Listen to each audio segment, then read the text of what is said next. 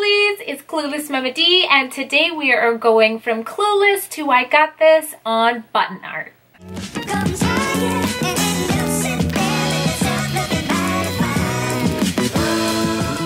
Okay guys, so I totally have a little confession to make to you guys. For some odd reason, I love buttons. I don't know what it is about the little round, colorful, reusable things, but I love to reuse them for crafts. And I even call my adorable son, Jarvis, I call him a little button too. So buttons are dear to my heart, and I think years ago on Pinterest, I might have saw these super cool initial buttons that are in picture frames, and ever since I've been making it for any new babies that are coming in the family. And I do have a new baby who is expected to come next week, so it's the perfect time to share this with you guys. It's super easy, super simple, super affordable, like every kind of DIY I do on this channel. So make sure you hit subscribe if you like this sort of thing, and if you're already a subscriber, you know I love you.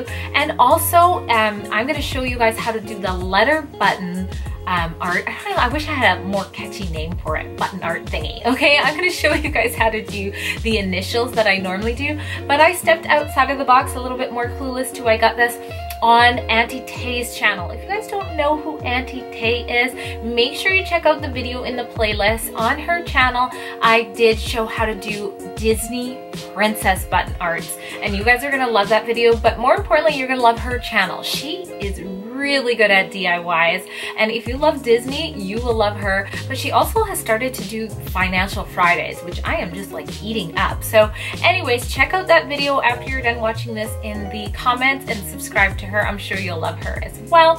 But let's get to turning these dollar store picture frames into an adorable gift that you can make for your loved ones or for gifts or whatever. So for this DIY, you will need your glue gun, a picture frame, and buttons of your color choice. For the backdrop to the buttons, I literally just used the back of the photo that comes with the frame. Recycle, reuse.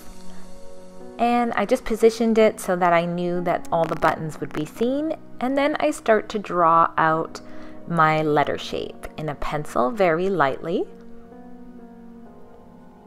I realize I've never made my son one, so I'm starting with a J for Jarvis. I don't know why I never made him one.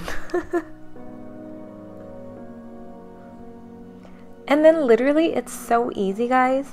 You just hot glue the buttons on. I like to put the smaller buttons at the points so that I can try my best to maintain the shape. So I kind of start out and then work my way inwards, being mindful of the different size of the buttons.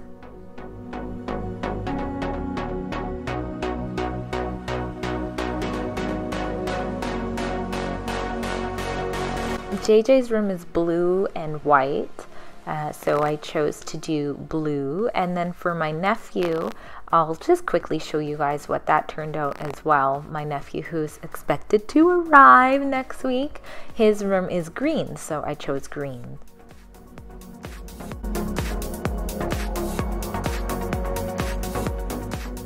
You want to pick off all of the hot glue strings and erase any of your pencil mark that shows up over the button outline.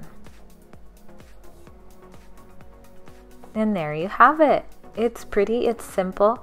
I actually went back and added one more button because it looked like it was missing spot. And this is what I made for Matthew, my nephew who's expected to come next week.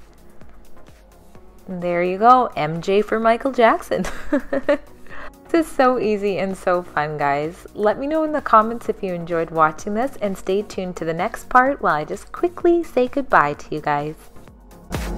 Alright guys, so I really hope you enjoyed that super easy tutorial. They are so cute, such a cute gift to make for anybody really, and it doesn't take a lot of time. So I hope you liked it. It doesn't cost a lot of money. Again, make sure you subscribe and hit the bell so you can be updated here. And in the description, I put the video link to Aunty Tay's channel, who you will love, and you can see me over there teaching how to make the Princess Disney button art. It's still super easy, but it's a little bit more to it than this. So so I know you guys are gonna appreciate it.